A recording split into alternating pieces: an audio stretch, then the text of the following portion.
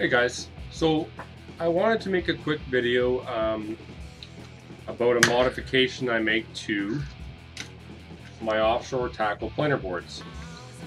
These are invaluable when you're fishing for walleye, trolling, and you can use them for rainbows as well, I guess, but they're really not big enough for that. They have a larger size. First thing I would suggest is getting these snap-on front clips. If you can see that. These clips snap on your line, locking it in place. Absolutely amazing, because without that, these boards can pop off, especially if you get a larger walleye.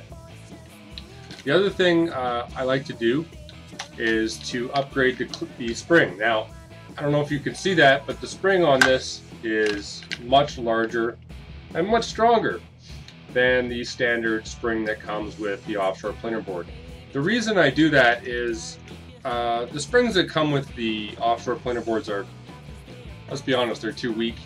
So what happens is your flags kind of run down like that all the time, and anything really pulls them down.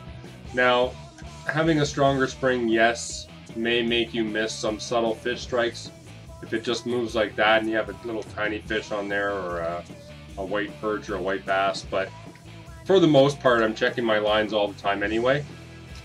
So these springs, and I'll put a picture of the package I buy at Lowe's, and what these are is small door springs. Really a great upgrade.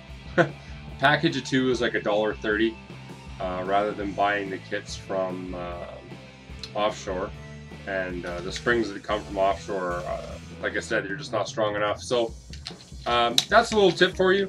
I'll leave a picture, and I'll try and find a link and put it in the description of what springs to buy. But these springs, oh, my flag's bent a little bit, but these springs really work out great, and they're cheap to replace. So other than that, I'll see you on the lake.